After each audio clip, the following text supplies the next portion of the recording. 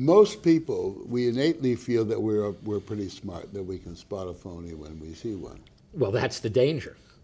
I mean, I think anyone who goes into a game thinking they're so smart that no one can beat them are the people that an operator most wants to run into. How does intelligence, I mean, this individual intelligence, work in this? In terms of being fooled? Yeah.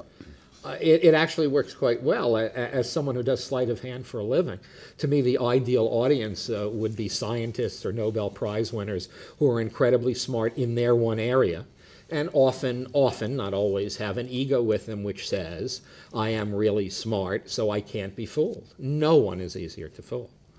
Because? Because of that attitude. Because of that attitude, it blinds them.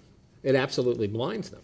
So you might ask me, have I ever been conned in a card game? I indeed was intend to asking you that. Yes, of course. And if I told you I couldn't be, you'd know that I'd be incredibly susceptible to being taken in a con game. Tell me about how you were conned.